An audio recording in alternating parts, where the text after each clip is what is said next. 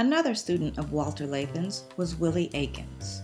Willie Akins was known all over St. Louis as an outstanding saxophone player. We had the pleasure of sitting down with Mrs. Sandra Akins, Willie's wife. Here she will share about her husband's childhood, his love of music, and his excellence as a teacher. Willie Akins was born in Webster Groves, Missouri in 1939 to Willie Akins Sr. and Odette Akins, who went by Betty. As a child, Betty gave Willie the nickname Winky.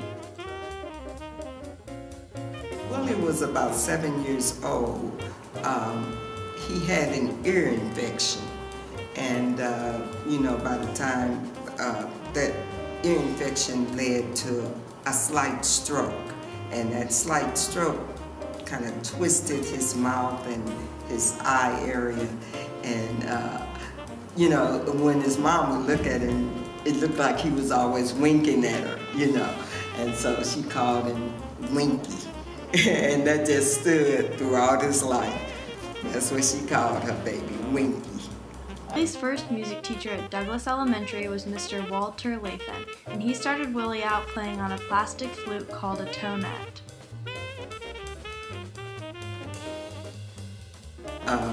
I think they were in the 4th grade about that time, and both of them was under Mr. Latham, and they played around, and Mr. Latham was a no-nonsense type of band leader, and so he told them at the end of that year, don't come back, y'all just played your whole year in my class, and I don't like that. If you're not serious about what you're gonna do, don't come back. But deep down in Willie's heart, he loved it. And so he practiced during the summer. And when he got back to school, he begged Mr. Latham. He said, please, Mr. Latham, I won't play in your class. He said, please let me come back, And so at that time, Mr. Latham had him playing clarinet. And he said, well, I don't have a position for you for the clarinet. He said, but if your dad'll get you a saxophone, you can come back and you can play the saxophone. And so he went home and, Dad, please give me a saxophone. And at that time, that was a big thing, because, Willie was born in 1939. So, and the parents didn't have as much money as they would have liked at that time. But they sacrificed, and his dad sacrificed and got him saxophone. And that's how he got back into Mr. Latham's favor and started back being taught under him. Mrs. Akins shared how much Willie admired Walter Lathan. He admired Mr. Latham, so, he always talked about how he was a great teacher, and I think that influenced Willie a lot, when, like I said, he learned a lot on the stages after he graduated in 1957 and moved to New York. He learned a lot. But I think he took a lot of that with him that he learned from Mr. Latham as far as no nonsense, as far as you gotta be really sincere about what you're doing and focused on what you're doing. Lathan had been a part of Willie Akins' music education every step of the way, even through the transition from Douglas to Webster Groves High School with the integration of the schools. As a teenager, Lathan introduced Akins to a local trumpeter, Eddie Randall, whose band, the Blue Devils, was legendary in St. Louis. Miles Davis had played with Randall before he left East St. Louis for New York. Randall invited Akins to be a regular with the Blue Devils, which meant Akins started playing dance gigs all over the region.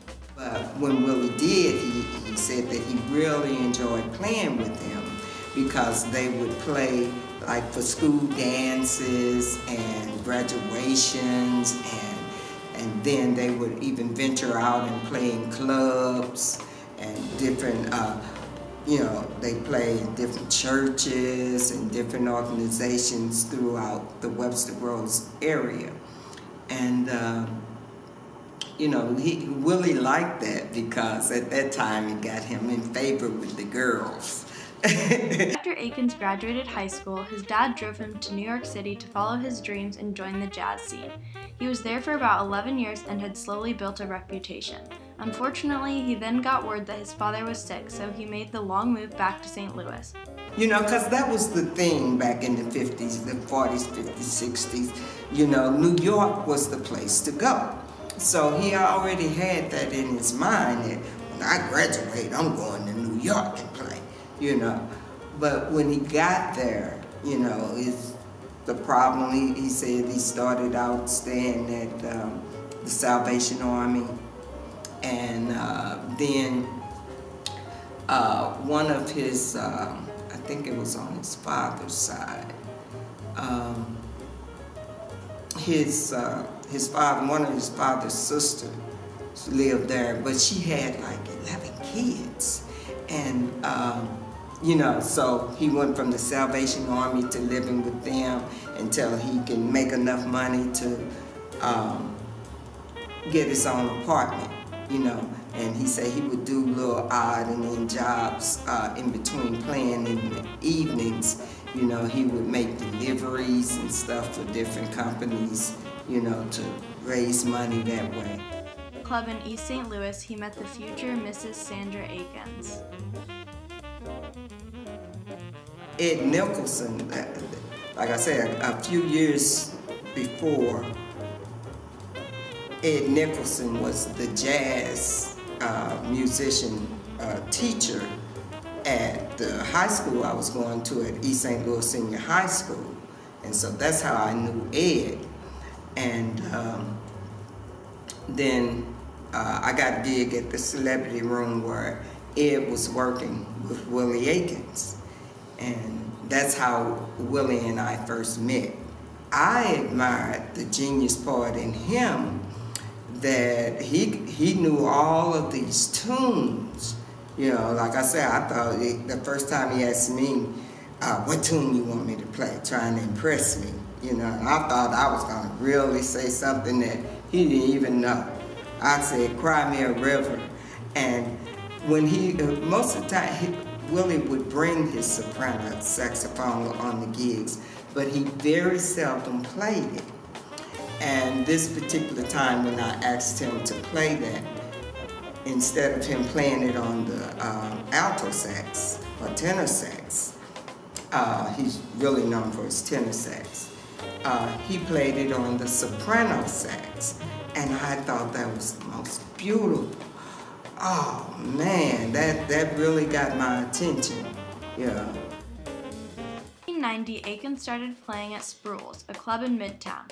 He also played local jazz festivals and recorded a CD, but he was best known for 20-plus years of Saturday night gigs at Spruill's. He had a habit of bringing in young performers and giving them the spotlight to show off their talent. Before Willie started teaching at Webster University, he taught at the Sunrise Academy in University City. He taught 4th and 5th graders. Yeah, awesome. And as these young men and women grew older and stayed in their trade, their parents would bring them to Spruill's. You know, children could come, but they couldn't drink or anything like that. But so he would give them the opportunity to sit in, you know, on his different tunes and stuff. And of course, they would bring their friends from different places. And that's how Willie had become recognized as, you know, being one of the greatest to work with young musicians. One young drummer, Montez Coleman, became a longtime member of the Willie Akins Quartet. Coleman was also very well known on the St. Louis jazz scene. Unfortunately, we lost Mr. Coleman in January of 2022. Mrs. Akins shared a story about Willie and Montez. Willie was just like that. He was a perfectionist, and like things a certain way, and because he spent so much time in New York with other artists, he learned different things from them about how to make your group good.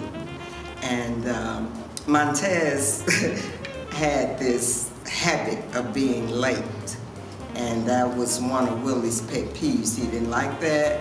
He wanted the band to be there on time, set up already, and when wherever he was playing, they say, okay, we hit at 8 o'clock, he wants to hit right at 8 o'clock.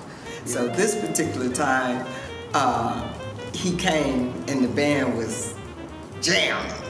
And he looked over there. Well, Willie has a habit of allowing other musicians to sit in on occasions, you know, to give them some exposure. So that's just what Montez felt like that's what it was. And so during the break, you know, he got ready to come up after the break and Willie told him, "No, man." He said, "I told you about being late." He said, "Now, Steve Tatum is my drummer now." Yeah. And so that hurt Montez's heart, feelings, and everything. But it didn't stop him from wanting to play with Willie Akins. And they went on to make CDs together and still do different performances after that. In the 2000s, Akins came to Webster University to teach a music combo class. Over the 12 years he taught, he became known for pulling out his sax and jamming with the students. Joe Mancuso is an accomplished jazz vocalist who is one of Akins' students at Webster. Mancuso summed up Akins' legacy as follows: Willie influenced more than just music. He influenced lives.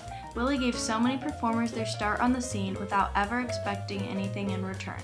Willie taught me how to sacrifice, even if it meant laying my life to the side to help someone else. He was so incredibly selfless, anyone who knew him can attest to that. He left such a legacy in St. Louis that Mancuso and others in the music community established a Webster University scholarship in his honor, as well as an annual jazz festival to keep Akins' memory and music alive. Joe just fell in love with Willie, and he often used Willie on some of the gigs that he had, you know.